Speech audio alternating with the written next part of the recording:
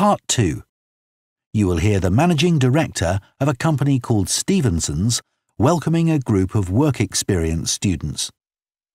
First, you have some time to look at questions 11 to 14.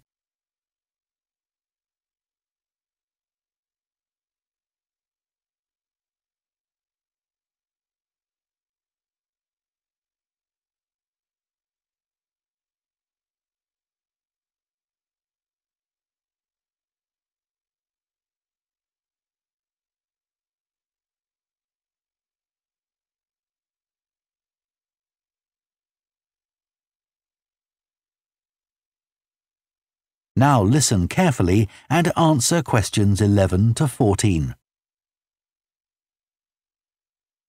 Good morning everyone and welcome to Stevenson's, one of the country's major manufacturers of metal goods.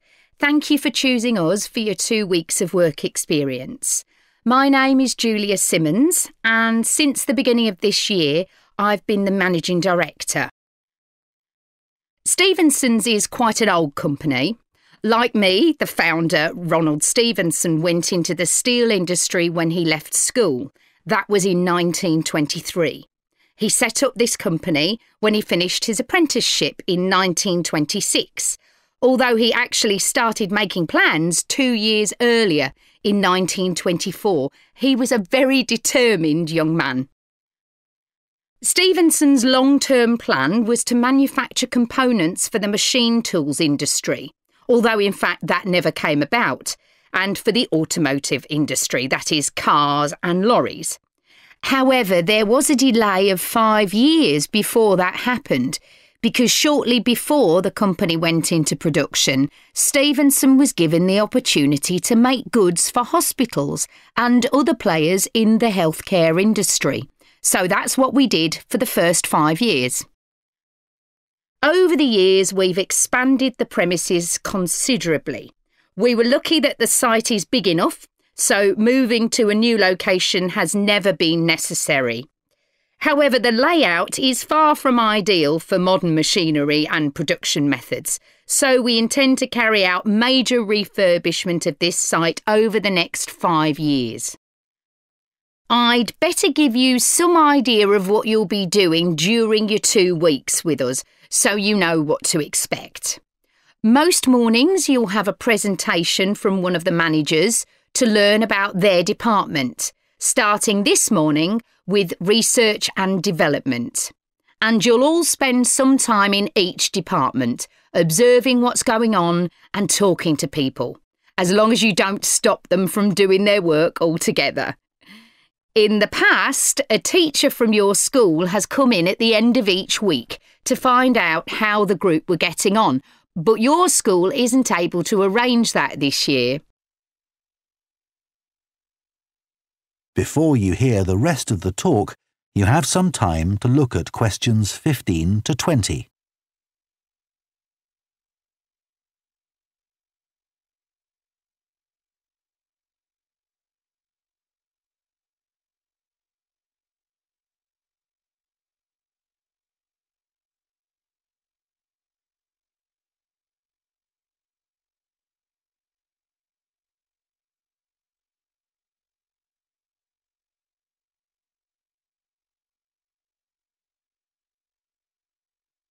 Now listen and answer questions 15 to 20.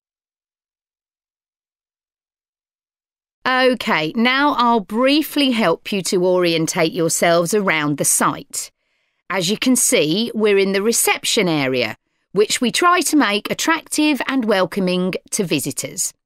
There's a corridor running left from here, and if you go along that, the door facing you at the end is the entrance to the coffee room.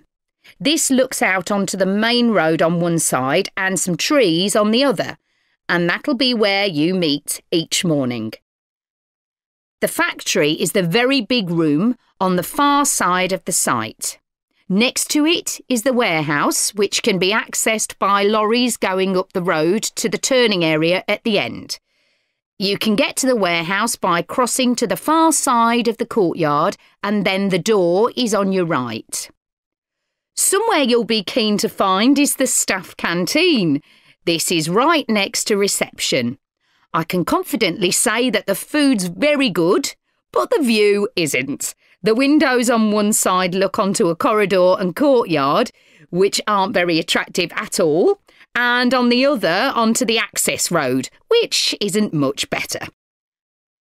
You'll be using the meeting room quite often, and you'll find it by walking along the corridor to the left of the courtyard and continuing along it to the end. The meeting room is the last one on the right, and I'm afraid there's no natural daylight in the room. Then you'll need to know where some of the offices are. The Human Resources Department is at the front of this building, so you head to the left along the corridor from reception, and it's the second room you come to. It looks out onto the main road. And finally, the boardroom, where you'll be meeting sometimes. That has quite a pleasant view, as it looks out onto the trees. Go along the corridor past the courtyard, right to the end. The boardroom is on the left, next to the factory. OK, now, are there any questions before we move? That is the end of Part 2. You now have half a minute to check your answers to Part 2.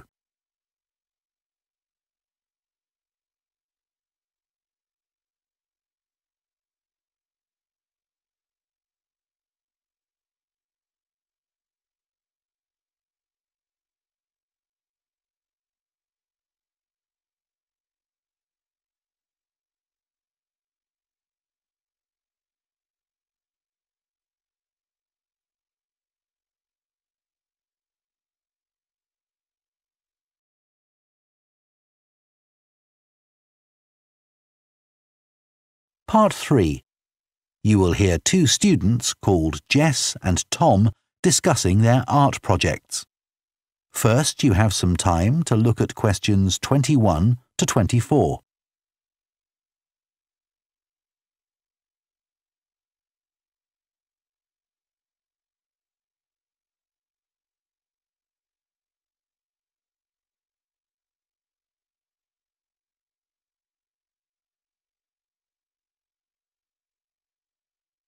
Now listen carefully and answer questions 21 to 24. How are you getting on with your art project, Tom? OK. They gave us the theme of birds to base our project on, and I'm not really all that interested in wildlife, but I'm starting to get into it. I've pretty well finished the introductory stage. So have I. When they gave us all those handouts with details of books and websites to look at, I was really put off. But the more I read, the more interested I got. Me too. I found I could research so many different aspects of birds in art. Colour, movement, texture. So I was looking forward to the bird park visit. What a letdown. It poured with rain and we hardly saw a single bird. Much less use than the trip to the Natural History Museum. Yeah. I liked all the stuff about evolution there. The workshop sessions with Dr. Fletcher were good too, especially the brainstorming sessions. I missed those because I was ill. I wish we could have seen the projects last year's students did. I suppose they want us to do our own thing, not copy. Have you drafted your proposal yet? Yes, but I haven't handed it in. I need to amend some parts. I've realised the notes from my research are almost all just descriptions. I haven't actually evaluated anything, so I'll have to fix that. Oh, I didn't know we had to do that. I'll have to look at that too. Did you do a timeline for the project? Yes, and a mind map. Yeah, so did I. I quite enjoyed that. But it was hard having to explain the basis for my decisions in my action plan. What? You know, give a rationale. I didn't realise we had to do that. OK, I can add it now. And I've done the video diary presentation and worked out what I want my outcome to be in the project. Someone told me it's best not to be too precise about your actual outcome at this stage, so you have more scope to explore your ideas later on. So I'm going to go back to my proposal to make it a bit more vague. Really? OK, I'll change that too then. Before you hear the rest of the discussion, you have some time to look at questions 25 to 30.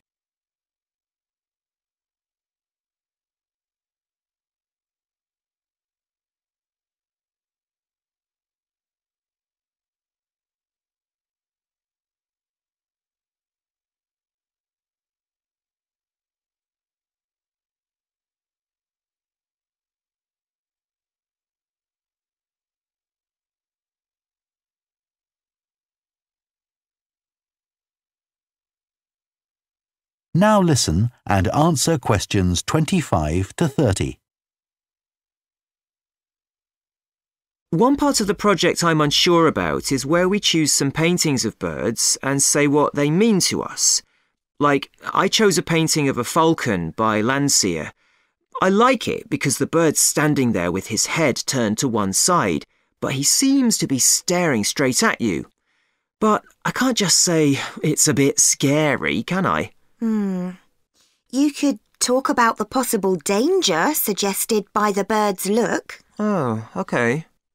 There's a picture of a fish hawk by Audubon I like. It's swooping over the water with a fish in its talons and with great black wings which take up most of the picture. So you could discuss it in relation to predators and food chains? Well, actually, I think I'll concentrate on the impression of rapid motion it gives. Right. Do you know that picture of a kingfisher by Van Gogh? It's perching on a reed growing near a stream. Yes, it's got these beautiful blue and red and black shades. I've actually chosen it because I saw a real kingfisher once when I was little. I was out walking with my grandfather and I've never forgotten it. Oh, so we can use a personal link? Sure. OK. There's a portrait called William Wells. I can't remember the artist, but it's a middle-aged man who's just shot a bird. And his expression and the way he's holding the bird in his hand suggests he's not sure about what he's done.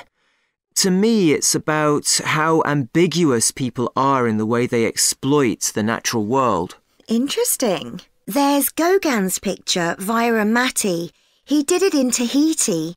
It's a woman with a white bird behind her that is eating a lizard. And what I'm interested in is what idea this bird refers to. Apparently, it's a reference to the never-ending cycle of existence. Wow. I chose a portrait of a little boy, Giovanni de' Medici. He's holding a tiny bird in one fist.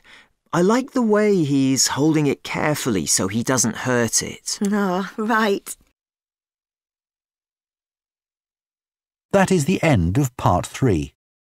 You now have half a minute to check your answers to part 3.